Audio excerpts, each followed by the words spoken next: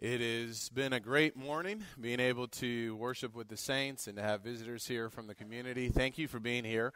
We're going to begin our study here in just a moment in Revelation chapter 2. If you don't have a Bible, there should be one right in front of you in the pew.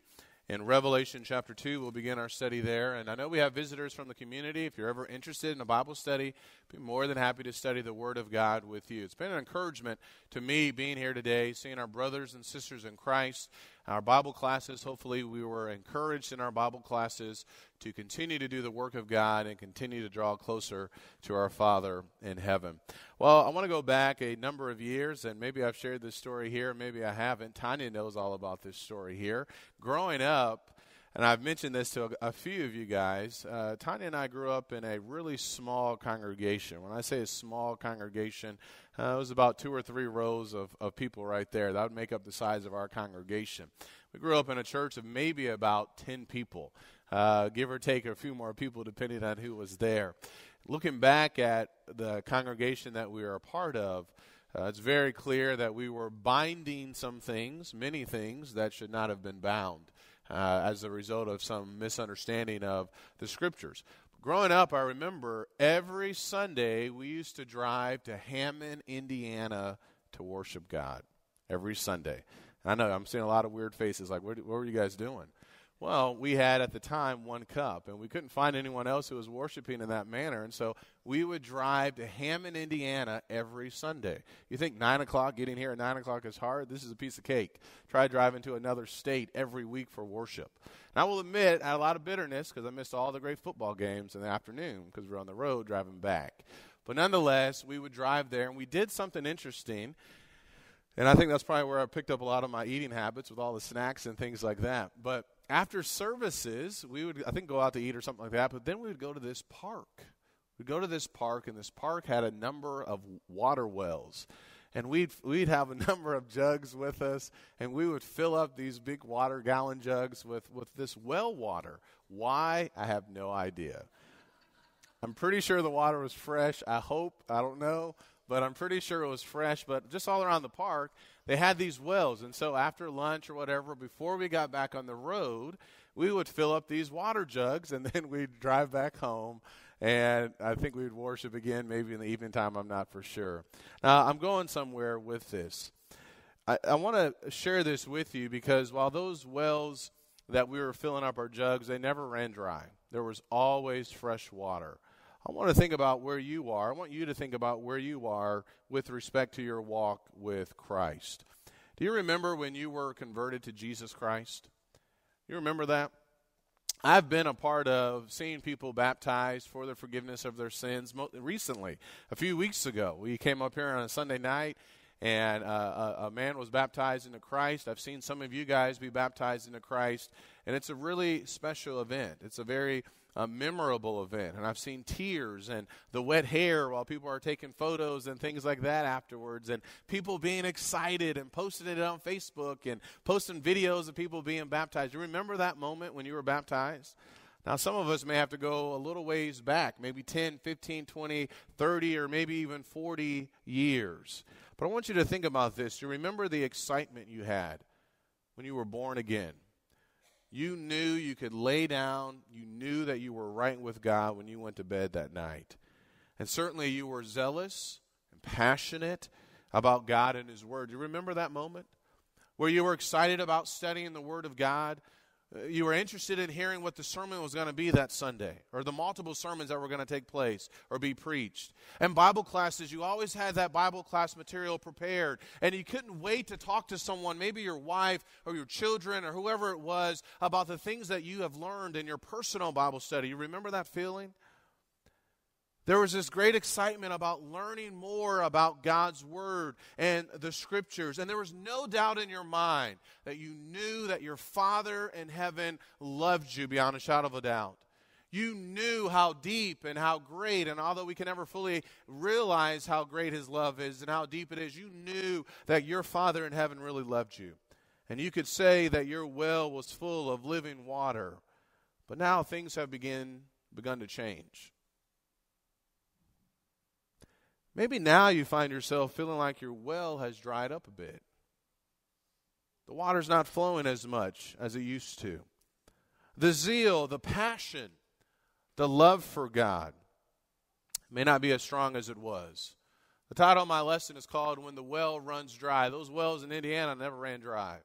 But sometimes our wells, our hearts, our passion, our zeal for God and who He is and what He's done for us at times can begin to run dry. Is that even possible? Does that really happen? Can it even happen to those who have been born again? To those who have tasted the goodness of God? The answer to that is yes. Open up your Bible, please, to Revelation chapter 2. And I want to read to you the first 4 verses from Revelation chapter 2. There were Christians in the first century who I think we could describe them as having that their wells had become dry, that their zeal and passion for God was no longer there. They had left their first love. And while they were doing many great things, there was something that needed to be corrected. In Revelation 2 and verse 1, to the angel of the church in Ephesus write, the one who holds the 7 stars in his right hand, the one who talks among the 7 golden lampstands, says this, I know your deeds and your toil and your perseverance, and that you cannot tolerate evil men. And you put to the test those who call themselves apostles, and they are not, and you found them to be false. They're doing well. They know the truth, and they're abiding in the truth. And you have perseverance and have endured for my name's sake, and you have not grown weary. But I have this against you, that you have left your first love. Their well had run dry. They had left their first love. Therefore, remember from where you have fallen and repent, and do the deeds you did at first, or else I am coming to you and will remove your lampstand out of its place unless you repent. It is possible for us to leave our first love. It is possible for us to reach a point in our walk with Christ where we feel like our well has kind of run dry. And I want to talk a little bit about that this morning. Do we find ourselves, because I'm included in this as well, closer to God or farther away from Him? Where are we in our walk with our King? Have our lives become so busy that the next big thing that we've lost, looking for the next big thing, that we've lost sight of the biggest thing, which is our Father in heaven? Where are we? Have our wells become dry? Was it a struggle just to get here this morning? I'm not talking about because you may have some sickness or something like that, or some type of an emergency. But I'm saying, was it a struggle to get your mind prepared that now is the time to gather together to worship God? Was that challenging for you this morning? When we know how important this really is and who we are worshiping, that this isn't about us, this is about Him. This is about our King. If we find ourselves struggling, it could be because our well has run dry. Why is it that sometimes our wells run dry? And what can we do about it to make sure that we can change that, or to make sure that we don't go down that path anymore? I want to suggest 4 thoughts, 4 reasons as to why sometimes our wells may run dry. Maybe one of the problems that some of us may have, if not careful, is that we're just not filled with God's Word. That could be why our wells have run dry. Maybe when we first started our walk with Christ, we had that excitement about studying God's Word, and we had that zeal about wanting to learn as much as we could, and we were asking Bible questions. You were texting your preacher or texting your elders at the time or whoever it may have been, trying to get more and more knowledge from God's Word. But in the process of time, maybe we're just no longer filled with God's Word. We don't have as much of an interest in God's Word anymore. And we're not spending that quality time studying His Word. And when we do, we're rushed and we're preoccupied. And I really believe more than ever, this is the reason why many Christians struggle with evangelism. We're talking about evangelism. It's not rocket science, but I believe we struggle with evangelism because maybe we're just not filling our hearts enough with God's Word.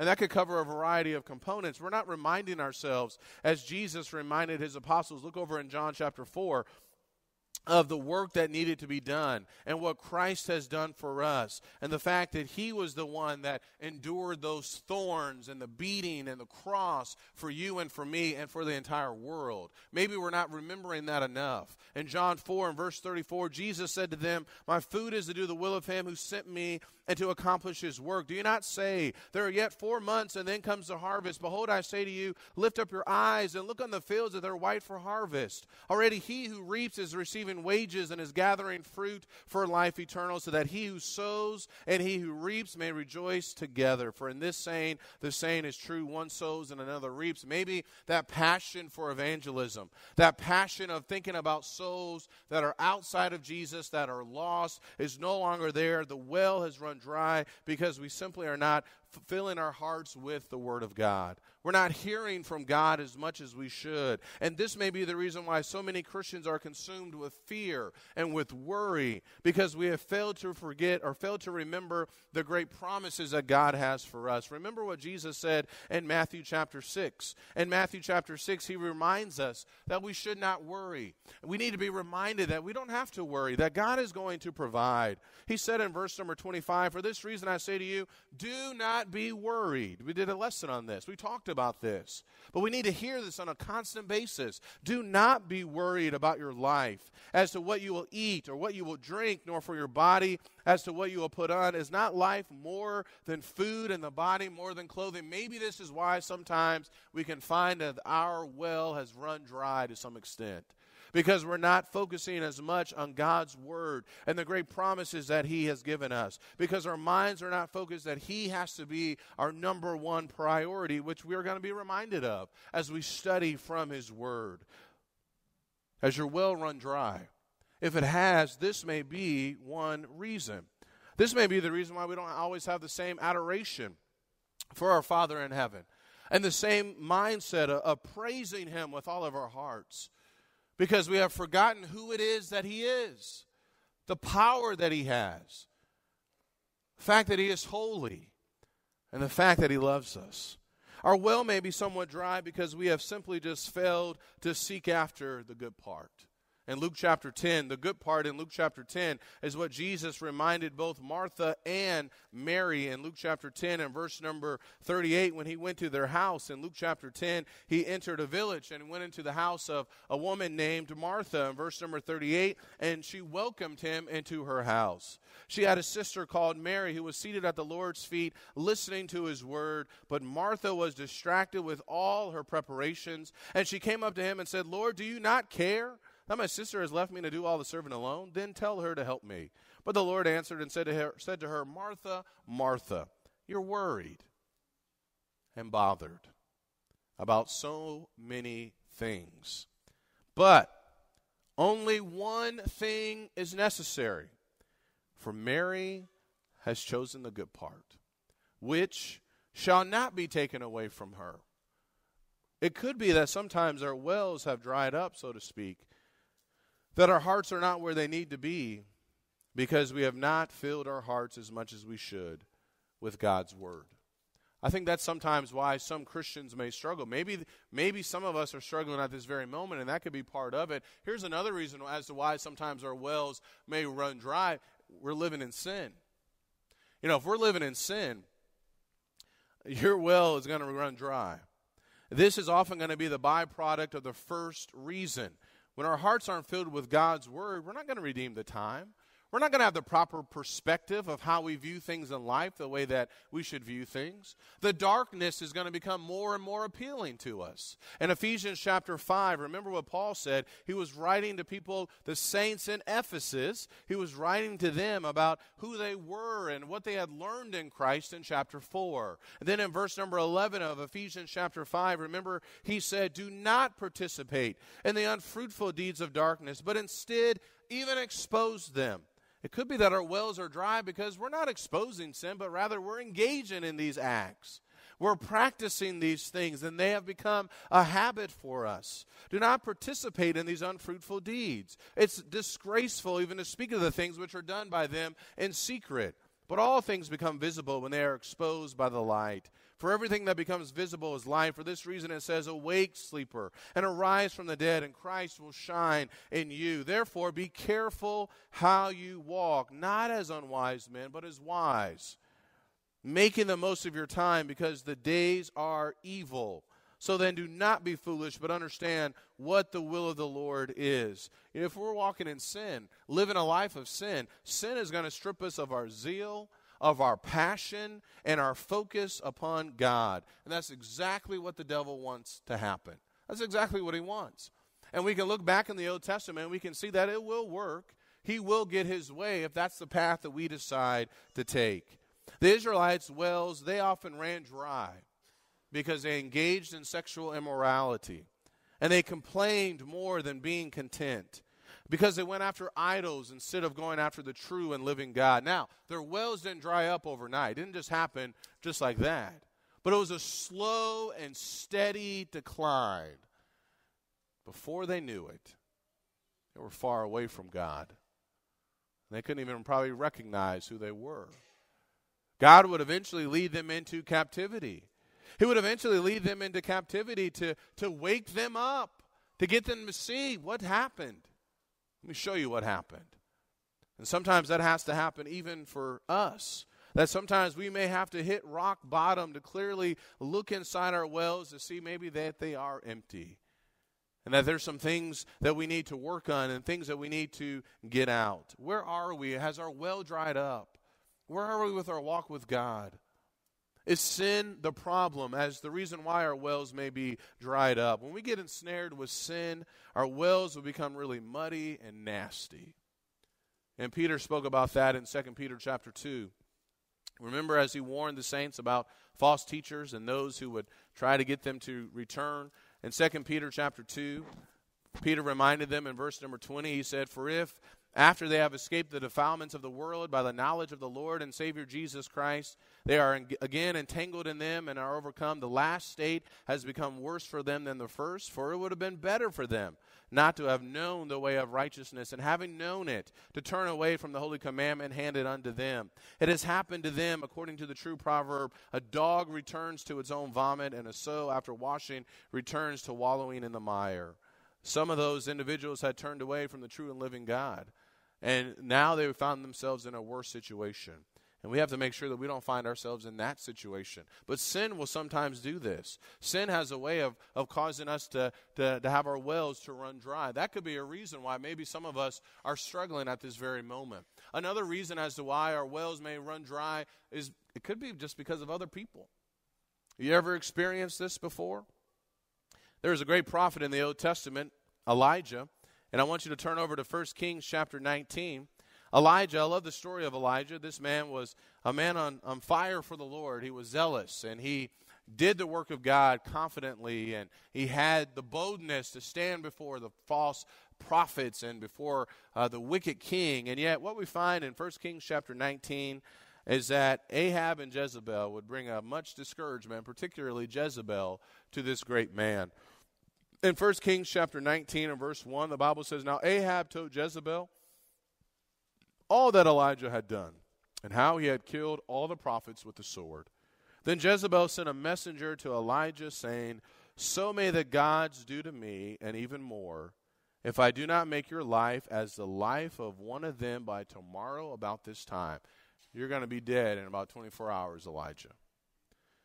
And he was afraid, and arose, and ran for his life, and came to Beersheba, which belongs to Judah, and left his servant there. But he himself went a day's journey into the wilderness, and came and sat down under a juniper tree.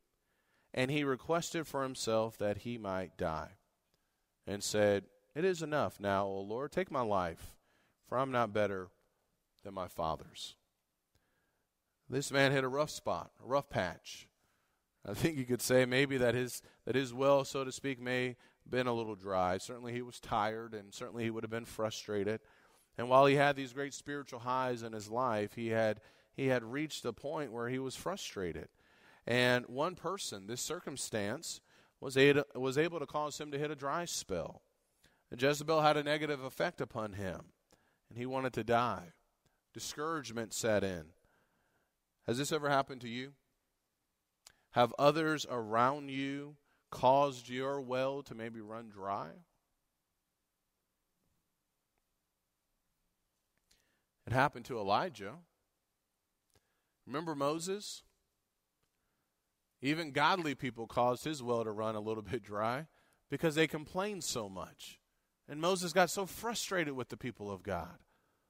What about Job and his friends? While his friends had good intentions, eventually they became a nuisance for Job. He was frustrated for a variety of reasons. It could be sometimes that people may be the reason, other people, maybe it's friends, maybe it's even family members that have caused us maybe to lead us away from God instead of drawing even closer to Him, or have discouraged us in some shape or manner. Maybe they have hurt us in some shape or manner. Maybe our spouse has disappointed us so much that we feel like giving up. Sometimes members or Christians can get to the point where they feel like that's where they are with their well. Their well has run dry. Maybe that's a reason why some of us may be struggling. Let me give you one more. Maybe we're disappointed with God.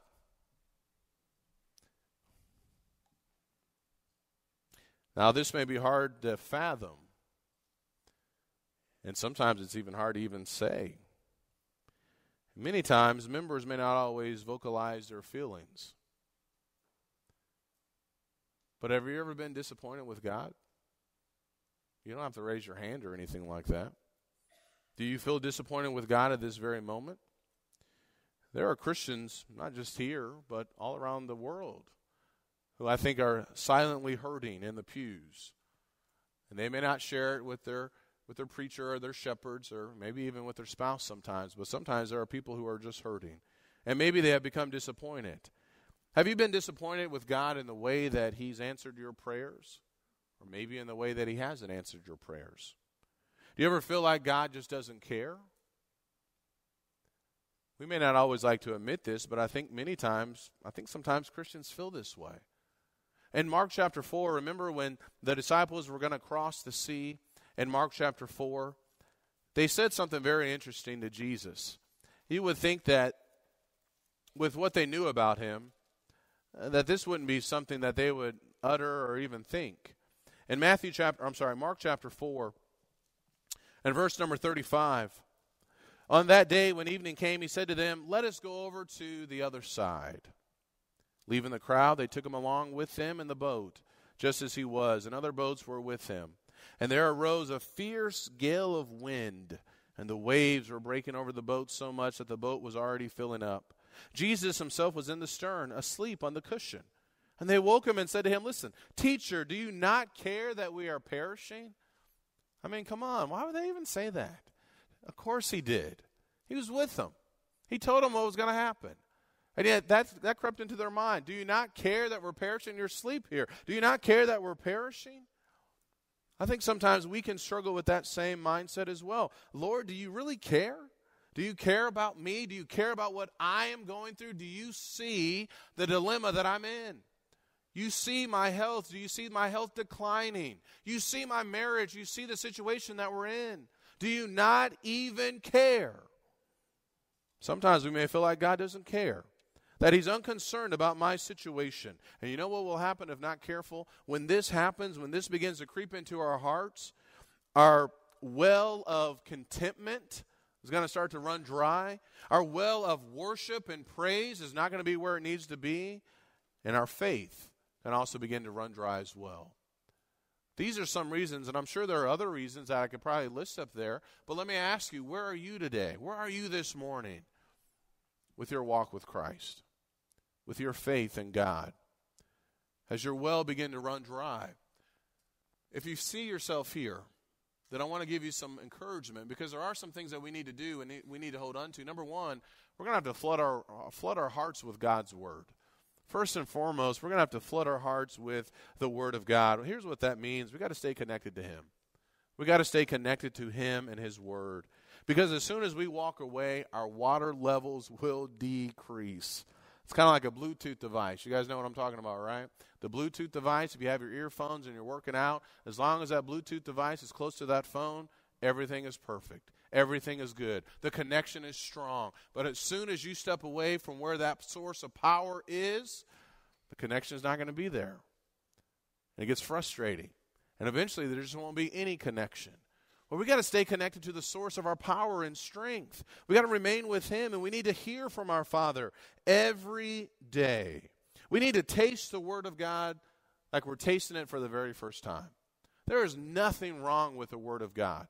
The Bible is not boring. The stories are not kind of boring or stale. There's nothing wrong with the Word of God. It's our hearts that's wrong. When we start to view the Bible that way, it's our hearts. It's not the Word of God. There's nothing wrong with God's Word. And we need to be filled with the Holy Spirit. We need to listen to the words of the Holy Spirit and be under the influence of what He has shown us and taught us in His words. In Ephesians 5 and verse 18, do not get drunk with wine, for that is dissipation, but be filled with the Spirit. We need to enjoy the good portion, as Jesus told Martha. You're worried and bothered about too many things. Enjoy what I've given you. We need to enjoy the good part, the good portion again. Elijah in 1 Kings chapter 19, you know what helped him to get back on track? Yeah, he needed some food and he needed to rest, but he needed to hear from God. And that's exactly what God did. Elijah, what are you doing here? What are you doing here? But he needed to hear from God.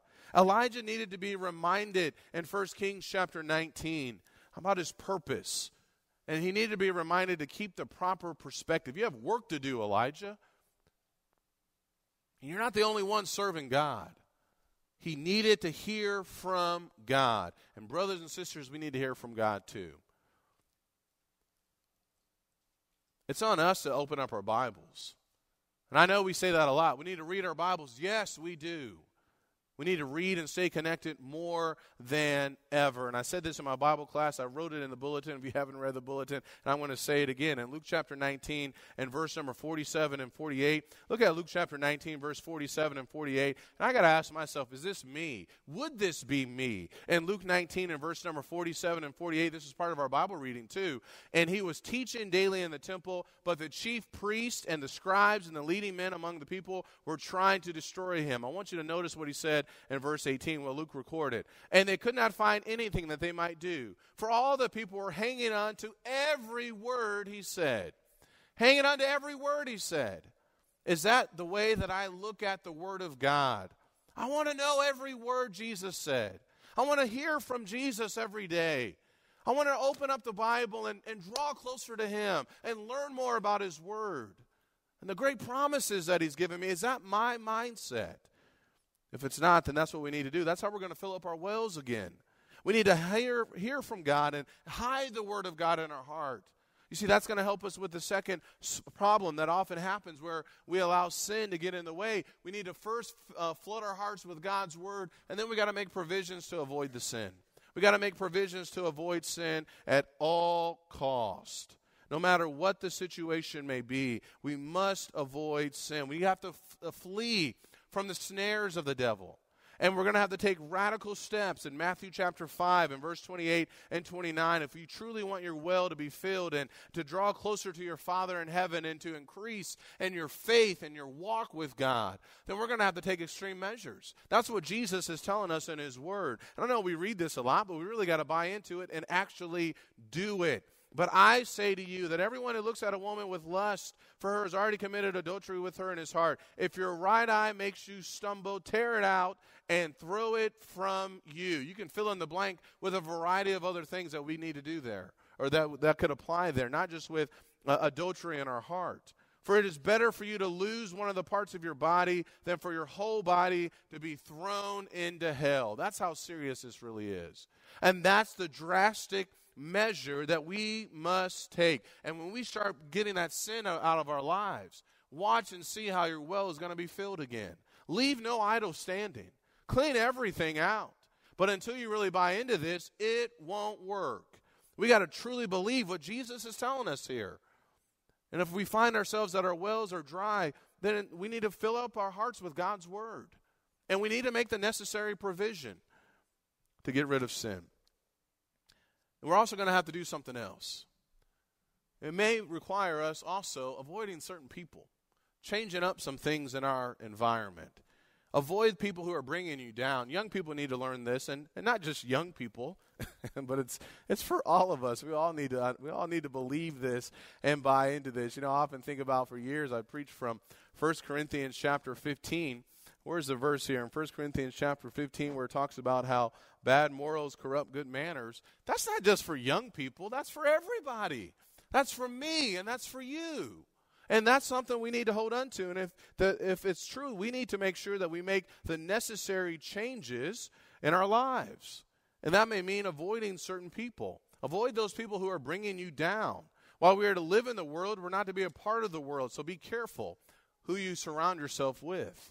Be careful how much stock you put into the words of others. Elijah listened too much to Jezebel. He saw the power of God in chapter 18. He saw what God could do. But he listened too long to this woman named Jezebel. So be careful who you listen to. And be careful who you surround yourself with. Surround yourself with brethren that will help you to attain the goal of heaven. And I recognize that some relationships are more permanent than others, like marriage. And you can't necessarily just leave your spouse. But at the same time, even if your spouse is not concerned about doing right, as hard as it is, we strive to do good. We do the right thing. That's who we are called to be. No matter what the situation is, we strive to live holy. And that may mean that we're going to have to avoid some people. If people are causing your well to run dry, you don't need them. You need to be around people who are going to help you get closer to your Father in heaven. And maybe most importantly, all of these are important. We need to make sure that we know that God really does love you and me. This coincides with the point of being disappointed with God. We need to know that God really does love us. His silence, when we feel like he's not answering our prayers in the way that we think he should, does not mean that he is unconcerned about us. Wilson Adams, in one of his books, Wilson Adams is a gospel preacher, he said this: God may not calm your storm immediately. Sometimes he may allow the storm to rage longer than you prefer. If you must abandon your plans, but don't abandon him. God will always throw you a lifeline. It may be the lifeline of prayer, or a calming promise of Scripture, or the helping hand of a brother or sister who's been exactly where you are. The apostles cried out to Jesus in Mark 4, and we're going to have to do the same. We're going to have to know that our Father in heaven, he really does care about you and me. He cares about our situation, and he sees what we go through in this life.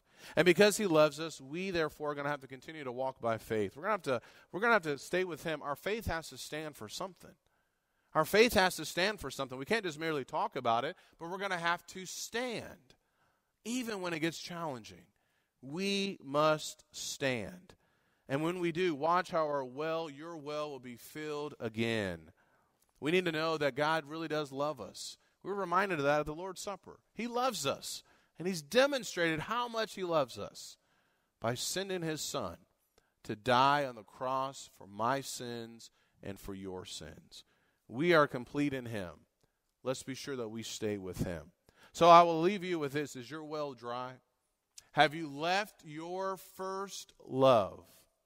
The saints in Revelation, they left their first love. Are you not as connected as you need to be with your Father in heaven? Is worship not as appealing as it first was when you were first converted? We get an opportunity to sing praises to God, to shout out our praises to God. And yet it's sad that sometimes we'll stand or we'll sit and we won't say a word to our Father. We won't sing any praises to God. Have we got to that point where that zeal and that passion is no longer there? Is sleeping in more appealing than gathering with the saints? I know many of us may be tired, but so was Jesus. And he was tired when he took his cross. He was tired when they beat him. And he was tired when he was on the cross. And yet he finished what he said he was going to do. And we follow the example of our Savior. If we have left our first love, if our well is dry, then we need to repent. That's what Jesus told the saints in Ephesus. Repent. That's the mindset that we need to have. We need to return to him, walk with him, and see what he will do for us. God is with us. And let's appreciate who we are in him. And let's make sure that our wells are always filled by remaining connected to him. Maybe you haven't even started your journey walking with Christ. Maybe you're not even a disciple of Jesus Christ. We want to help you. We want to study with you. We want you to be saved because Christ died for you as well. And if you're interested in a Bible study, we would love to study the Word of God with you. If you're ready to become a Christian right here, right now, you're ready to turn away from sin, you're ready to be baptized in the name of Jesus Christ, we would love to help you with that at this time. We're ready if you are ready. If you're subject to the invitation, come now as we stand and as we sing.